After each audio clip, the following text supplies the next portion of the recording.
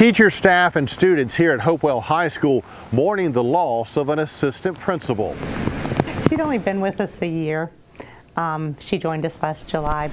But in less than 14 months, Loretta Curtis-LeMay made a lasting impression. She had a funny sense of humor. And she had a way of putting staff at ease. Just very calm all the time and took everything in stride, very patient with people. For teachers, the teachers have talked about, again, the sense of humor that she had, that she's fun, someone to laugh and tease with, but you knew she was serious about instruction, and she's very serious about the kids.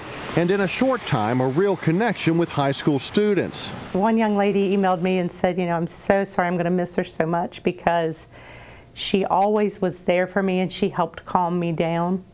I got an email from another young man that said, best assistant principal ever. Dr. Poe says it was that calmness and even keel in any situation that set Loretta Curtis-LeMay apart from others, especially here in a bustling high school.